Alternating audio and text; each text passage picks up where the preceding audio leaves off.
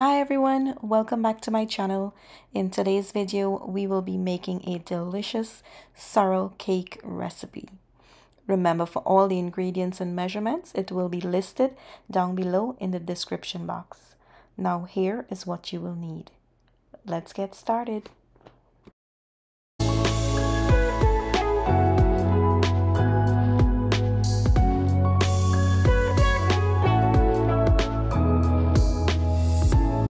Now for ingredients, you'll need some all-purpose flour, eggs, I have some mixed essence, light brown sugar, and in this square container I have some nutmeg, salt, and ginger powder. I also have here some orange zest, and in this little container I have some baking powder.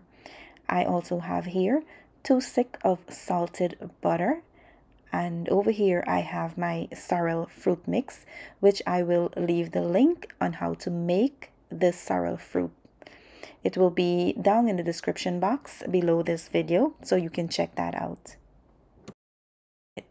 Now to get started, I am going to add my 2 sticks of butter to a large mixing bowl. You want to make sure that all your ingredients are at room temperature. Now I'm going to go in with my sugar, and we are going to start creaming our butter and sugar. Today I will be using my hand mixer. You can use a stand mixer for this step as well. Now you're going to start creaming your butter and your sugar. You are going to mix it until the butter and the sugar becomes light and fluffy.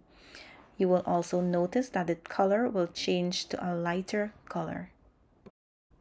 After the color changes, that will be a good indication that you are ready to go in with your eggs. Remember, the sugar does not have to be fully melted before adding in the eggs. Actually, adding in the eggs will help the sugar to melt faster and speed the process up a bit. Now, after everything is nicely creamed, you're going to go in with 1 egg at a time. You're going to make sure that that egg is fully incorporated and evenly distributed before adding in the second egg. You will do so until you finish adding all the eggs to the mixture. You want to make sure to scrape the bowl down from time to time to ensure that everything has been nicely mixed. Now, after adding all my eggs, this is how my batter is looking. Now I'm going to go in with my essence, and I'm also going to go in with all of my spices, followed by my orange zest. Now you want to give that a good mix to ensure that everything is nicely distributed. Once everything is nicely distributed, you are going to go in with your sorrel fruit mix.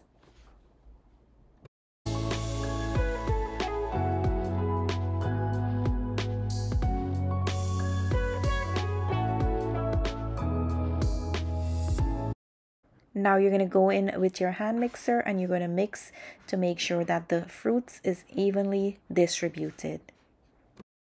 One ingredient I forgot to mention you will need is some food coloring, which is optional.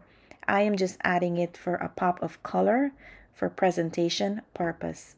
If you don't want to add it, you don't have to. It will not change the recipe taste in any way. Now you can add any amount that you like. Of course, I'm going to leave the exact amount I use in the description box.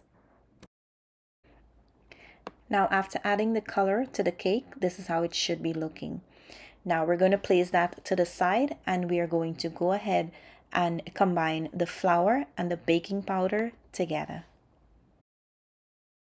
Now with a hand strainer, you're going to sift in half of the amount of the flour, and then we're going to go in with our spatula and we're going to mix to make sure everything is nicely combined. After everything is nicely combined, we're going to go in with the second half of our flour. We are going to continue mixing to make sure that all the flour is evenly distributed and there is no more lumps.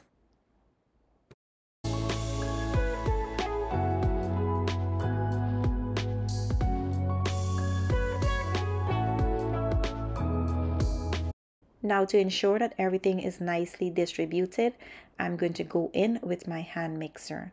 I'm going to mix for about a minute or so. You want to try not to overmix the cake in this step, otherwise it will activate the gluten, which will cause the cake to become dry and crumbly.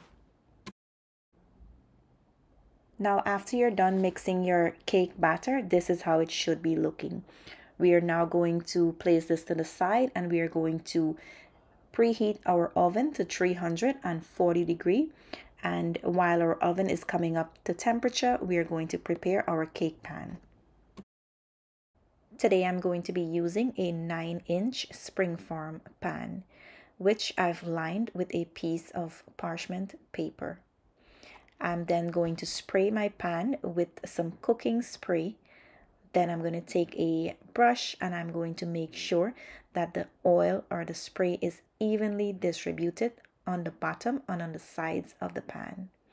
Now, after the oil is nicely distributed, I'm going to go in with some flour, and we are going to dust the flour on the bottom and on the sides of the pan. You want to make sure that the entire pan is coated evenly with that dry flour. You're then going to add the batter to your pan, and just so you know that this batter will only give you one 9-inch cake. If you would like more than one cake, you can go ahead and double the ingredients. Now all you want to do is with your spatula, just smooth the top out so that the cake can be level. After everything is nice and level, you're going to just give it a gentle tap on your counter to avoid any air pockets or bubble in the cake. Now I'm going to place my cake in the oven. My oven is preheated to 340 degrees. We'll place the cake and allow it to bake for about 1 hour. And after baking for 1 hour, I remove my cake from the oven. Now what you want to do is insert a skewer in the middle of the cake to make sure that it's completely cooked. Once you insert the skewer and it comes out clean, you know that it's completely cooked. Now we're going to allow this to cool down, and I'm going to come back and cut it to show you guys how it's looking on the inside.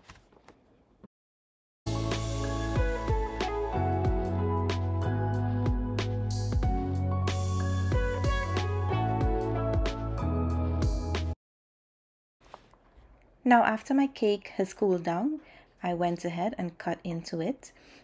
I want you guys to see how amazing this is looking on the inside. Besides smelling so amazing, it looks amazing. It's very soft and spongy, really a moist cake. It's everything you would want in a sorrel cake. I do hope you give this recipe a try. If you do, let me know. Leave me a comment and let me know how it came out for you. Now that brings us to the end of today's video. I do hope you enjoy watching this video as much as I enjoy making it for you all. Don't forget to like, comment, and subscribe to my channel if you haven't yet subscribed for more delicious recipe. As usual, I want to say thank you for watching. Goodbye, and I will see you in my next video.